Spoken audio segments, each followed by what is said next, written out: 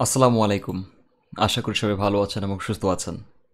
Web ডিজাইনের চতুর্থতম tutorial এটা, এবং আজকের টিউটোরিয়ালে আমরা জানব যে ওয়েব পেজ আর ওয়েবসাইটের মধ্যে পার্থক্য কী। আমরা অনেকে এটা জানি না যে ওয়েব পেজ কী আর ওয়েবসাইট কী। ঠিক আছে, সো এই জিনিসটা আজকে আমরা এই টিউটোরিয়ালে জেনে নেব, তাহলে আমাদের বাকি বিষয়গুলো বুঝতে সুবিধা হবে। তো চলুন আমরা একটা ওয়েবসাইটে ভিজিট করি, আর সেখান থেকে আলোচনা করব যে ওয়েবসাইট অ্যান্ড ওয়েব পেজ কী জিনিস। তো দেখুন, এখানে এসেছি corona.gov.bd বা prothomalo.com, ঠিক এটিতে এসেছি। তো এই যে আমরা পুরো এই যে এটাতে ভিজিট করলেই দেখি যে এতগুলো জিনিস দেখাচ্ছে, একদম স্ক্রোল করলে সর্বশেষ অপশনে চলে গেলে এই পর্যন্ত এটা শেষ। এটাকে এককভাবে সিঙ্গেলি একটা ওয়েব পেজ বলা হয়, এটাকে একটা ওয়েব পেজ বলা হয়। ঠিক আছে, আর এর সাথে আরও অনেকগুলো পেজ আছে, যেমন বাংলাদেশ, দেন আন্তর্জাতিক, তারপরে অর্থনীতি, মতামত, খেলা, বিনোদন ইত্যাদি। এই সমস্ত পেজগুলো মিলেই হচ্ছে একটা ওয়েবসাইট। আমি হয়তো আপনাদেরকে বোঝাতে পেরেছি। যখন একটা পেজ ডেভেলপ হয় ঠিক তখন এটাকে একটা পেজ বলা হয়, আর যখন অনেকগুলো পেজ একসঙ্গে ডেভেলপ করে সেটা অনলাইনে দেওয়া হয় ঠিক তখন এটাকে আমরা বলে থাকি ওয়েবসাইট। ক্লিয়ার? তো এই পেজগুলো আসলে কিভাবে ডেভেলপ করে মানুষ? এই পেজগুলো ডেভেলপ হয় কোডিংসের মাধ্যমে, কোড লিখে লিখে। এগুলো কিন্তু আমরা চাইলেই কিন্তু ফটোশপে করতে পারবো। এই যে ডিজাইনটা কিন্তু খুব সুন্দরভাবে ফটোশপে করা যায়, অ্যাডোব ফটোশপে করা যাবে। কিন্তু এই যে মুভিং টেক্সটটা যাচ্ছে ঠিক এগুলো, তারপরে হচ্ছে এই যে এই জিনিসগুলো সবগুলোই কিন্তু ফটোশপে করা যায়, কিন্তু এগুলো ক্লিকেবল। ফটোশপে করলে সেটা ছবি আকারে সেভ হতে পারে। লাইক কেমন, আমি যদি আপনাদেরকে একটু দেখাই স্ক্রিনশট নিয়ে, ধরুন যে এই জিনিসটা আমি এটাকে ছবি আকারে নিচ্ছি, একটা সেভ করছি ডেস্কটপে, সেভ করলাম এবং আমি ডেস্কটপে চলে যাচ্ছি। এখন এটা একটা ছবি হয়ে গিয়েছে। আমি এখন দেখুন কোথাও কিন্তু ক্লিক করতে পারছি না। কেন?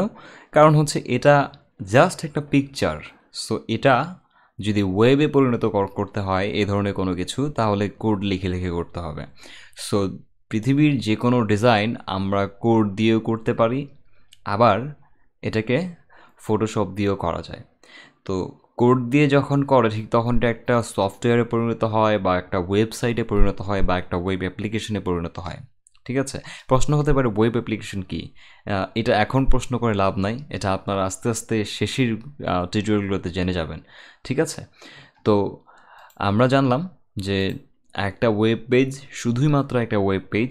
যখন অনেকগুলো পেজ একসঙ্গে সম্মিলিতভাবে আমরা একটা ওয়েবসাইট ডেভেলপমেন্টের জন্য তৈরি করি ঠিক তখন এটাকে ওয়েবসাইট বলা হয়। ঠিক আছে, তো এই পেজগুলো ডেভেলপ করার জন্য কোড ইউজ করা হয়, এবং প্রতিটা পেজের পিছনে কিছু কোড থাকে, এবং কোডের রিফ্লেকশনটাই হচ্ছে ডিজাইনটা হয়ে আসে। ঠিক আছে, তো আমি যদি আপনাদেরকে একটা ভিডিও ওপেন করে দেখাই, সাপোজ একটা ভিডিও ওপেন করব আমি। সো যে টিউটোরিয়ালটা বানাচ্ছি, ধরুন এগুলোই একটা ভিডিও ওপেন করে দেখাচ্ছি আপনাদেরকে, যে ভিডিওটা ওপেন হয়েছে এবং আলোচনা হচ্ছে। সো এইটা ওপেন হয়েছে, কিন্তু এইটার মধ্যে কি আছে? এটার ভিতরে অবশ্যই বাইনারি কোড কম্পাইল হয়, কিন্তু ভিডিওটা তৈরি হয়েছে, রাইট? এবং আপনারা সবাই জানেন যে এটা যখন আমি ওপেন করছি ঠিক তখন কিন্তু একটা প্লেয়ার ইউজ করছে, এবং সেই প্লেয়ারটা উইন্ডোজ 10-এর একটা ডিফল্ট প্লেয়ার। অনেকেই কেএম প্লেয়ার ইউজ করতে পারে, অনেকে ভিএলসি ইউজ করতে পারে, সেটা দিয়ে ওপেন হতে পারে। ঠিক আছে, তো এইটার শেষে দেখুন কি আছে। এটার শেষে আছে .mp4। ওকে, তাহলে যখন আমরা একটা পেজ ডিজাইন করি ঠিক তখনও একটা ফাইল তৈরি করতে হয়। আমরা অবশ্যই নিঃসন্দেহে বলতে পারি যে এটা একটা ফাইল, রাইট? এবং এই ফাইলটা ভিডিও ফাইল বললে যখন আমরা ওপেন করি ঠিক তখন প্লেয়ারে ওপেন হচ্ছে, প্লে হচ্ছে। আচ্ছা, এমন কিছু ফাইলস তৈরি করতে হবে যেটা ব্রাউজারে ওপেন হবে। এখানে ক্লিয়ার? এই ব্রাউজারে ওপেন করলে সেটা ওয়েবসাইট আকারে দেখাবে, ওয়েব পেজ আকারে দেখাবে। এই ফাইলগুলোর এক্সটেনশন কি হয়ে থাকে? আমি আবারও বলছি, আমরা যেই ফাইলগুলোর সাথে পরিচিত সেগুলো হচ্ছে MP4, MP3, তারপরে WAV, হ্যাঁ, এ ধরনের অনেক, তারপরে JPG, PNG ফাইলস, তারপরে জিপ ফাইলস, GIF, তারপরে জিপ ফাইল, ZIP, এরকম অনেকগুলো ফাইলসের সাথে আমরা পরিচিত। তারপরে মাইক্রোসফট ওয়ার্ড ডকুমেন্টের ডক্সেস ফাইল, তারপরে Excel file, power point file, PPT, তো এই ধরনের ফাইলসের সাথে আমরা পরিচিত। কিন্তু ওয়েবসাইট যে ফাইলগুলো দিয়ে তৈরি করতে হয় সেই ফাইলসগুলোর সাথে আমরা পরিচিত না। তো যেই ফাইলসগুলো দিয়ে তৈরি হয় সেগুলোর ফরম্যাট বা এক্সটেনশন আপনাদের হয়তো মনে আছে, প্রথম টিউটোরিয়ালে আমি দেখিয়েছিলাম যে এইগুলো ফাইলসের এক্সটেনশন হচ্ছে MP4, আর ওয়েবসাইট যে ফাইলসগুলো দিয়ে তৈরি হয় সেগুলোর এক্সটেনশন কি হয়ে থাকে আমি আপনাদের একটু বলে দিচ্ছি। সেটা হচ্ছে .html অথবা হয়ে থাকে .php অথবা .aspx, ঠিক এরকমই হয়তো বা, হ্যাঁ aspxই হবে। W3 স্কুলসে গেলে বুঝতে পারবো, ASP, ঠিক আছে, ASP, ঠিক এরকম ফাইলস তৈরি হয়, ঠিক আছে। আবার আরও অনেক আছে .tpl, এগুলো অনেক অনেক কি বলে ডিপ বিষয়।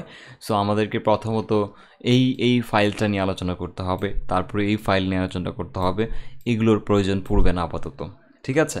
তাহলে আমরা জানলাম কি যে ওয়েবসাইট তৈরি করার জন্য আমাদেরকে কিছু ফাইলস তৈরি করতে হবে, প্রতিটা পেজের জন্য একটা করে ফাইল তৈরি করতে হয়। তাহলে এখন দেখুন যে যদি এই যে আমাদের প্রথম আলোটা আছে, একটু লক্ষ্য করে দেখুন, এই প্রথম আলোতে প্রথম যে একটা পেজ আছে এটার জন্য একটা ফাইল তারা কিন্তু তৈরি করেছে এবং ফাইলের মধ্যে এই লেখাগুলোকে লিখেছে এবং কোড দিয়েছে বলে ডিজাইনটা হয়েছে, যেটা আপনারা এর পরের টিউটোরিয়ালগুলোতে জানবেন, ঠিক আছে। তাহলে এটা একটা পেজ একটা ফাইল, মনে রাখবেন একটা পেজ হলো একটা ফাইল, তারপরে সেকেন্ড আরেকটা পেজ দুইটা ফাইল, তিনটা পেজ তিনটা ফাইল, চারটা পেজ চারটা ফাইল। তাহলে এখানে আপনি চিন্তা করুন যে এখানে কতগুলো পেজ থাকতে পারে, হাজার হাজার পেজ থাকতে পারে, ঠিক আছে। তো প্রত্যেকটা পেজের জন্য কি করতে হয়, প্রতিটা ফাইলস তৈরি করতে হয়।